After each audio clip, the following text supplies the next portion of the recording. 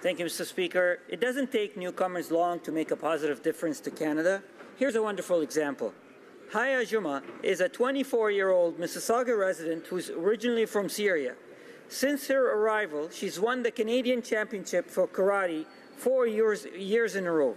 She's been named the Athlete of the Year by Karate Canada for 3 years. She's just received her Canadian citizenship and will be traveling to represent Canada on the world stage in 2 international competitions, including the Pan Am Games this June in Chile. This amazing young woman is studying health science at York University and wants to become a doctor. She aspires to work with the UN to help people in need. Her family is profoundly proud of her, so are we. Haya's story is Canada's story. Haya, you're a great addition to our Canadian family. I can't wait to see you kick some rear end at the 2020 Olympic Games. Yeah. I guess that's part